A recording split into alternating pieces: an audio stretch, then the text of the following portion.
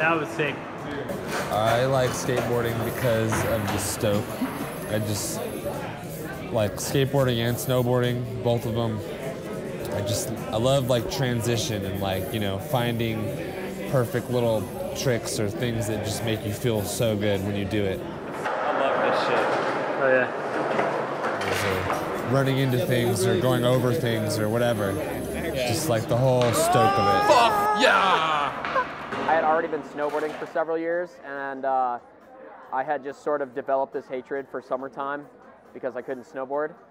And so I just was like, damn, I need something that's like snowboarding so I can think that way and be stoked on that sort of thing like all year long. And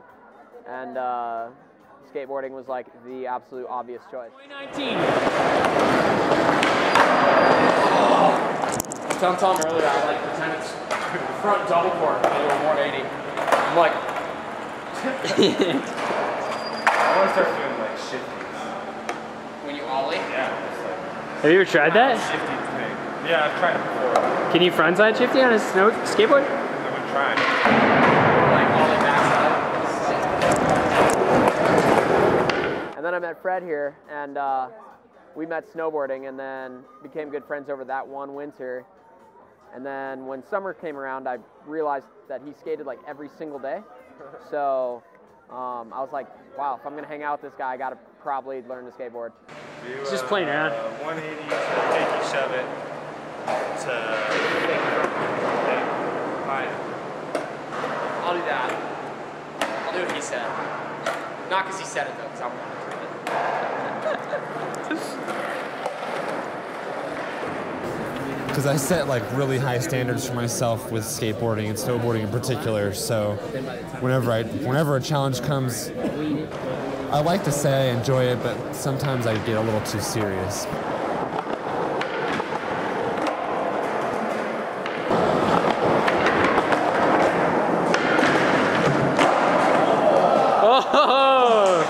I like the achievement better, yeah, because a lot of times I'll spend way too much time on it, and then even when I land it, I won't even be happy. I'll just be like finished, you know, and beat up. But yeah, I don't really like whenever I get stuck in that kind of mind frame. It's like, okay, I just gotta do this. That's kind of something I like work on with skateboarding, because that's like a weakness of mine. Is whenever I get like in a certain, like whenever I get the blinders on, it's like I'll tear myself up inside and out just to land a trick.